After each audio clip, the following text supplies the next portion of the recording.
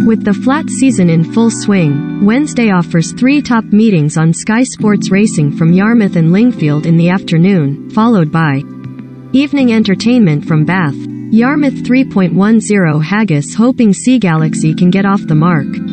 Top trainer William Haggas used the QuinBet Daily Free Bet Maiden Fillies Stakes 3.10 last year to unleash subsequent listed winner and Group 1 placed filly My Astra. Sea Galaxy, who runs in the same colors of Sunderland Holdings Inc., will bid to follow a similar path, albeit the Sea the Stars filly has already had a racecourse appearance, finishing third over a mile at Newmarket 12 days ago.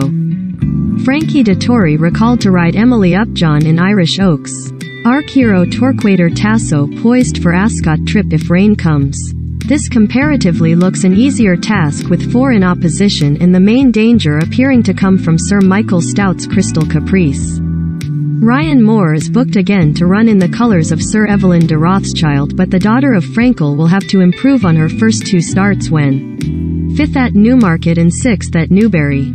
Hackney-born jockey Kaya Fraser, booked for just his 12th professional ride on Chris Wall's Oh So Audacious, features against a field of Group 1 winning riders that also includes Holly Doyle, James Doyle and Ciaran Fallon.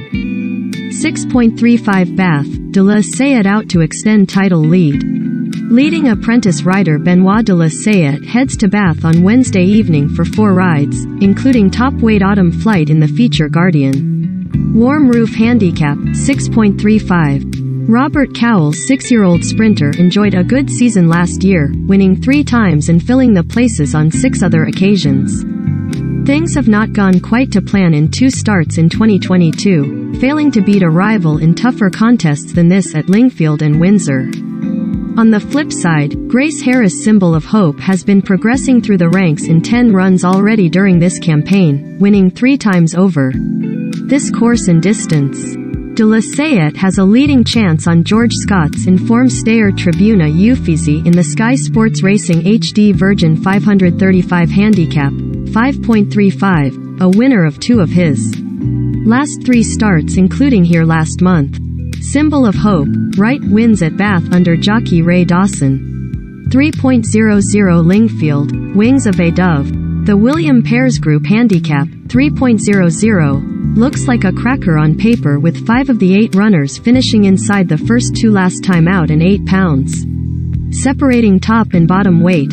Richard Spencer's tough filly Wings of a Dove heads the weights after winning on her last 2 visits to Lingfield and the minimum trip of 5 furlongs. Seems to bring out her best. It is unlikely to be plain sailing, especially if Mick Spirit brings his A game. The 4-year-old is a 3-time winner at Lingfield and won at the course last time out, displaying plenty of battling qualities to repel multiple challengers.